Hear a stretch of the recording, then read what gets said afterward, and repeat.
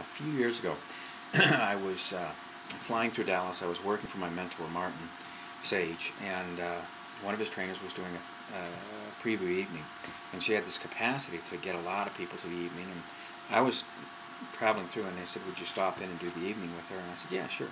And I stopped in, and we were introducing the people in the room, and this gal said that she was a chiropractor and a network chiropractor, and so I told the room about my experience in network chiropractic.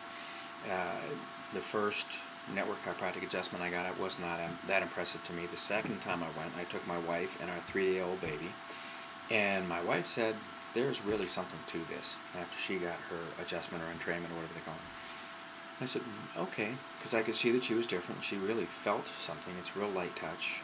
But this doctor, Russell Rosen, we were in Maui, Hawaii, came over, and our 3-day-old was struggling, trying to have a bowel movement, and he touched her with one of those network contacts real lightly in the coccygeal area on the outside of her diaper, and she had this massive bowel movement and went to heaven. And I was quite impressed.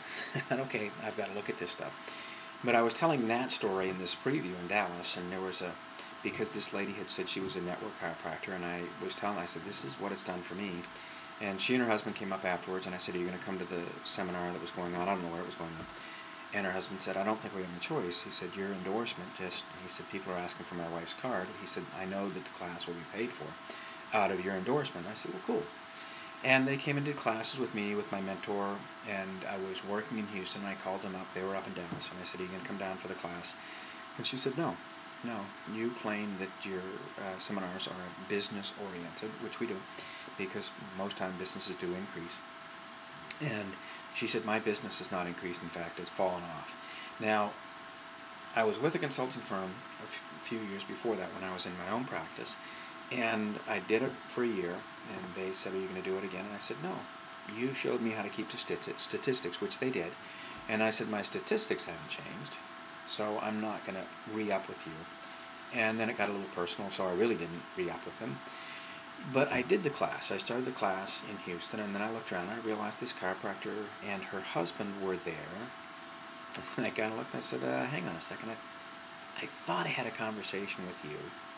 And I thought the conversation was that you weren't coming to this class because you did not increase your business. And she said, no. She said, you're right, that was the conversation. She said, I haven't done my stats for a few months. She said, after the conversation, I ran my stats. And she said, my business has almost doubled this year.